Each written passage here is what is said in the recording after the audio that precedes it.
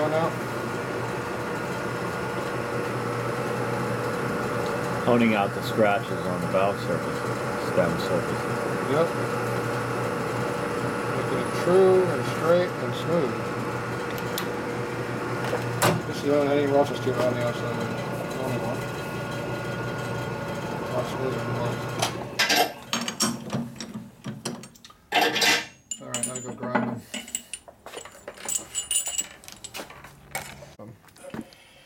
They all get done the same. Doesn't matter if I make any money or not doing them.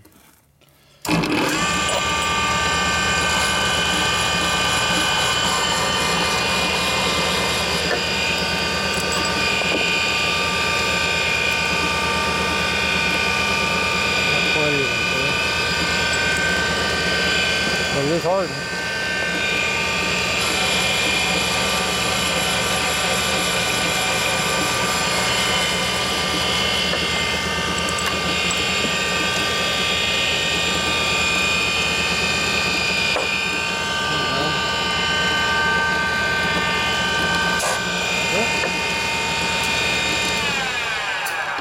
How is that doing that?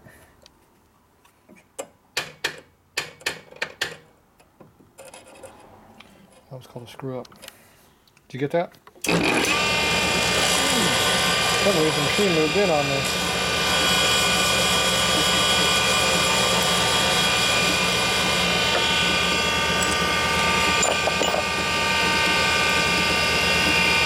An extra oil given there too.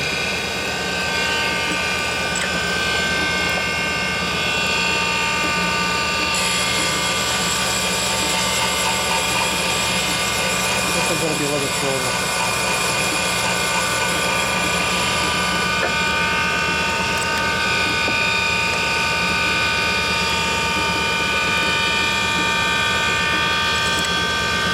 Wait a minute.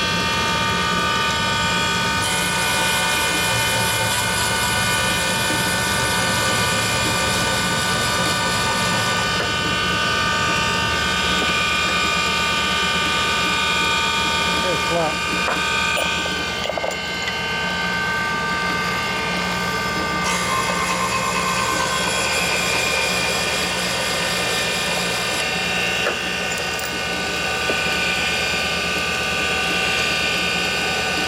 Look at the shape of that one. That's tough.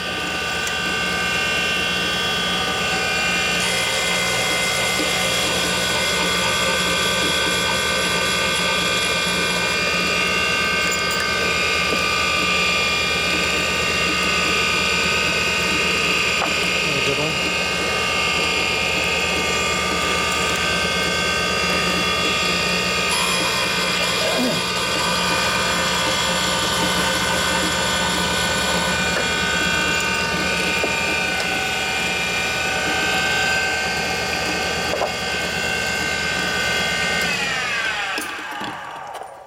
Next side.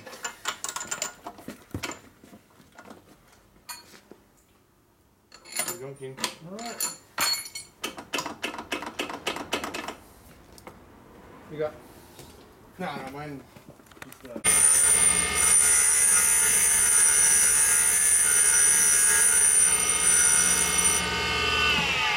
don't want to do too good of a job.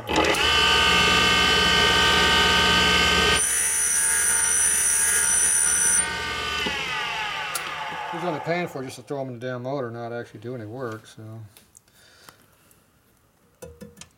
He only has to live through the summer. How much longer is that?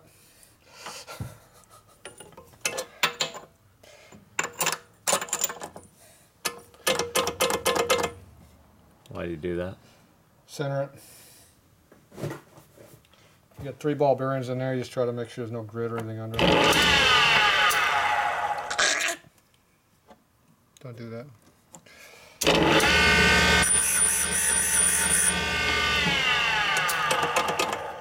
Always do that to double check, make sure that's not me.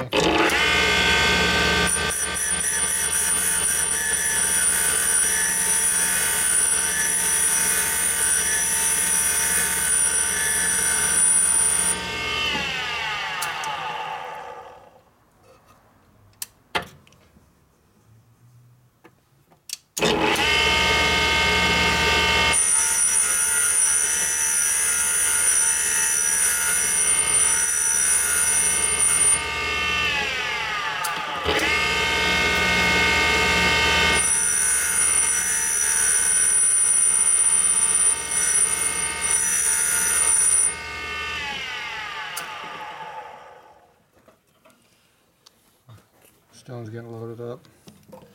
Here it's not grinding very well.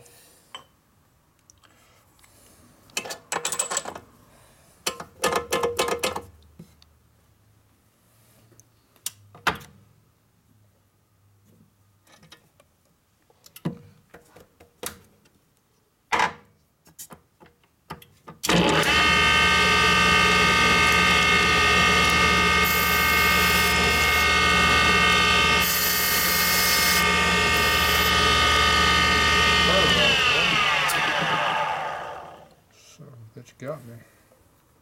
Sharp? Knife me. Every time I leave here, I got metal splinters. It's not a splinter that got me, it's a knife. It nailed me. Dad's gonna get pissed off I cut his machine. I think he's drawing blood already. OSHA didn't catch that last time they were here? No, they didn't catch that one. It's a good thing I would've got fined. I think it sliced me good. I've had that problem before, I just never did anything about it. I won't do that again.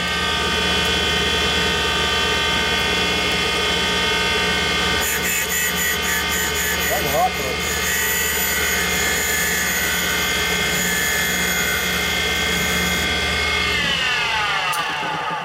dog. That valve was pretty good.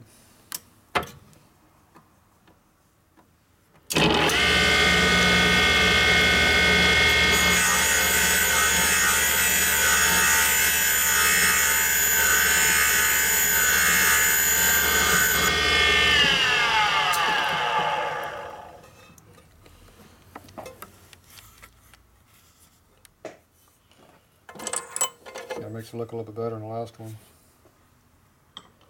Which one makes more horsepower? See the difference? Larger grind surface, right? I cut the corner away so the air will flow around the valve instead of... Right here the air comes out, hits that and has to go out. Whereas the other one is, this one's nice and rounded, so curves, so the other one has to go out then go down because it's a sharp edge. See down here? Oh, gotcha. It's called back cutting. So you cut that in there to make it flow better. Fast job going at one angle. I cut up a 3-angle on valve. I was gonna say, is that a double angle or something? It's called a back cut. Back cut. Sometimes I do a couple back cuts. This valve is good about that.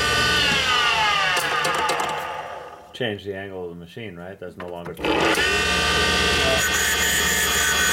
you don't change the angle, or no, it's no longer 30 degrees. No, it's no longer 30.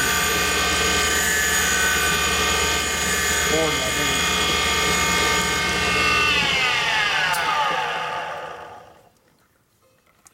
This back cut angle's at 30. I vary that number too, depending on the valve. Stock type valves, 30 works good.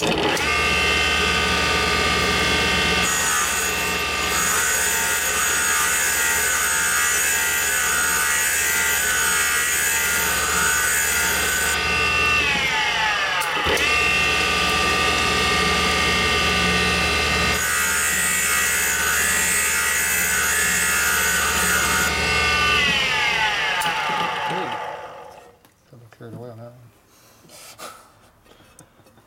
one. Oops. Who did that? Did you do that?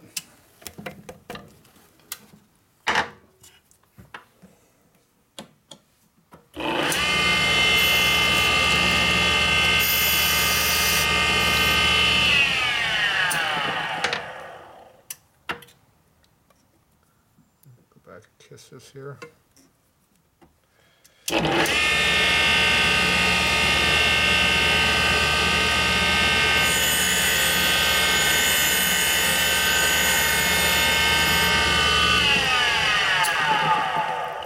See how they're equal now? A little narrow. Alright. I'll go clean these.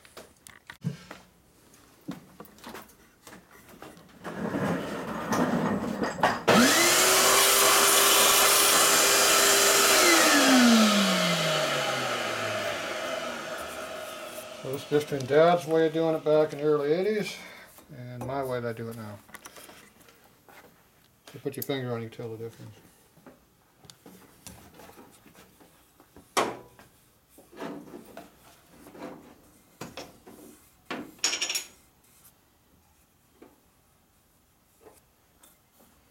So what's the difference?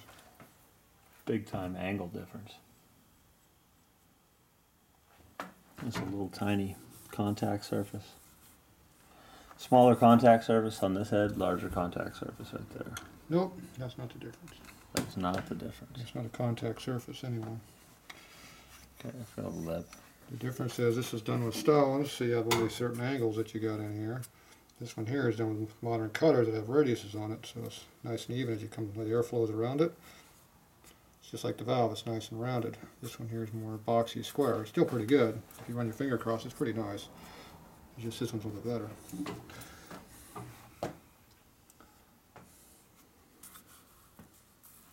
So going side to side and tell you, you gotta go up like the air comes out. Yeah, I felt it whenever I was doing That's it the up and difference. down. It's kind of a U-shaped seat. That's the difference in how you do it. Nope, seats are still flat. Lapping tool. Can't hold on to this thing. Numbers. Yeah, shitty ass valves. I can't use my lapping tool, so I gotta lap it like this. Oh, I think we should mill those gutters off. No, that'd be like work.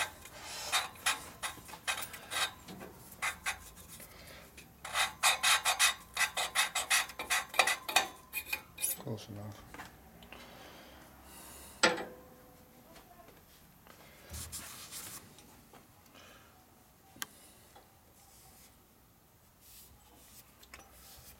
See where the loud came in at? Way on the inside. So I can move my cutter out a little bit.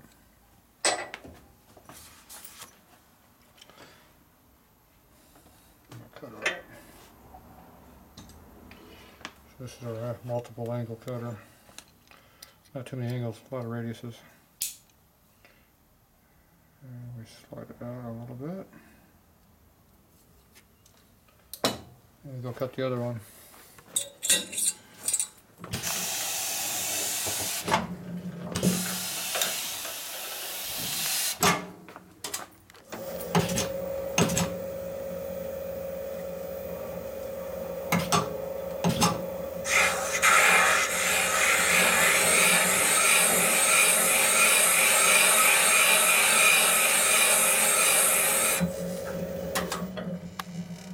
That is not a hardened seat. See much better that cut? Got a little softer than the other one. A lot easier. This is a stock seat. This one here is a hardened seat. Big difference. This will have to grind to get a smooth finish out of it. It's hard to cut the stuff.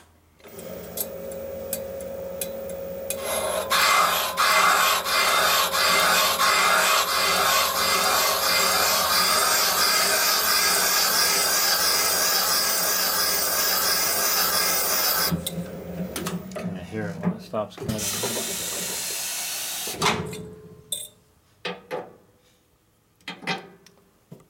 Actually cut down, you can see the mark where I leave. Have a reference line in there to go to. Into the aluminum. Nope. Mark right there in the seat. A flat spot comes in. Special made cutter. It's actually a little flat spot right here on the tip. And that's what leaves that little angle up there. Not one angle. See, that's not an even angle. It's a radius. That's why it's smooth. You have to put in the camera to see. Probably a blur too, I bet you can even see That it. was. Yeah, see, you're not filming everything. You're just watching what I tell you, not filming. See, I talk with my hands. Follow the fingers, you can see what's happening.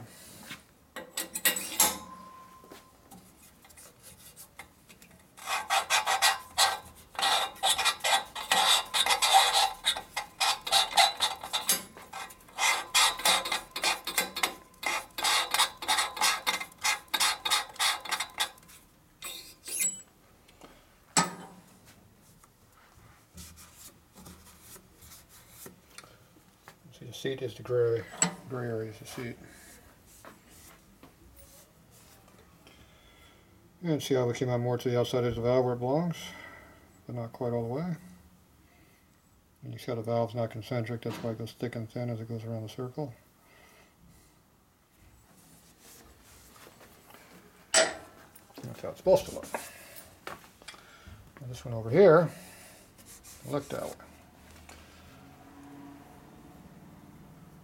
This one's going to be really hard to cut, so I'm going to grind it.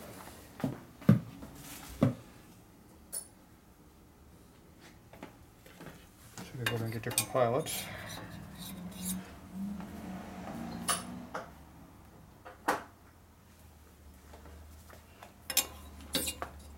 Jeez, almost maxed out. This is his biggest pilot. Maxed out. This is the stuff that Dad did at wood back in the old days. Stones.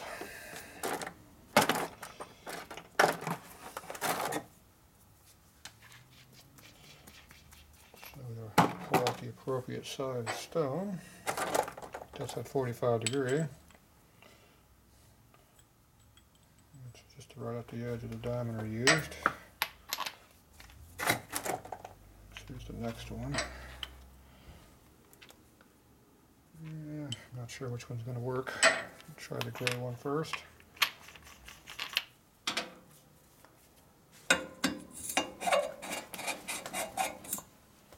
Sitting out here where the outside edge is, so set up in a big groove in the head, we use a smaller stone.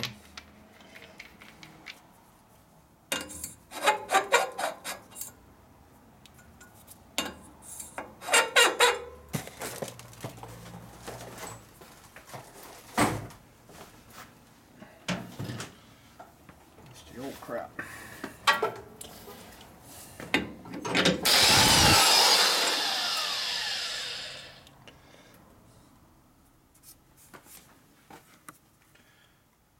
don't. Oh, that's why that's not even. That stone was used for something else. Screw that up a little bit. I think it's 55 degrees, not 45 degrees. Oops. Yeah, 55, 45. Yeah, it's just a little bit. I think I use this one over here that's 45 degrees.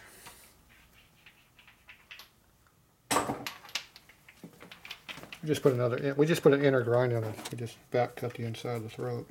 That's how I used to do it in the old days anyway. There we go. Get the right stuff with us.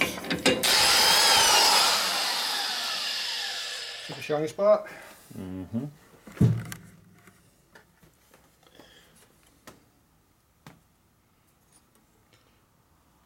See the chatters on the back side over here.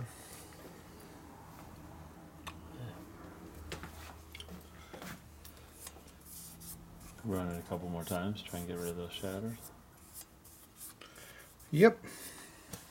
I'm also going to spin this one more time.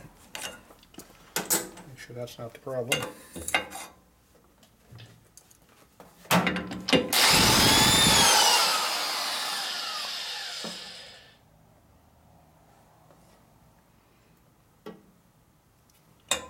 About halfway out.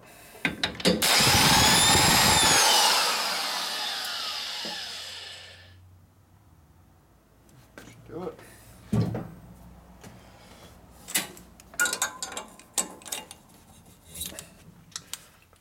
Guess we can mix the old and new.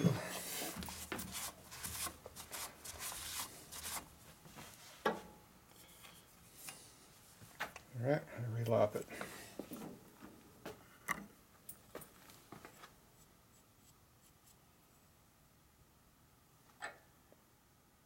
One valve.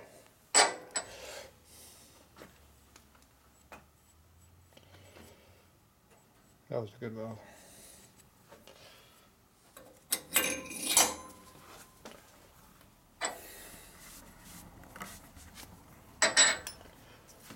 Let's see, this was the front head.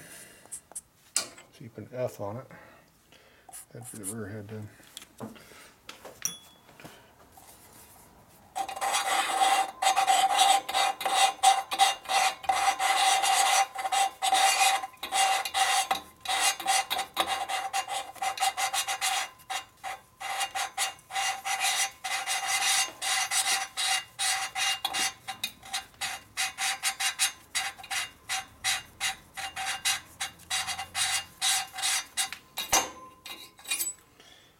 Alright.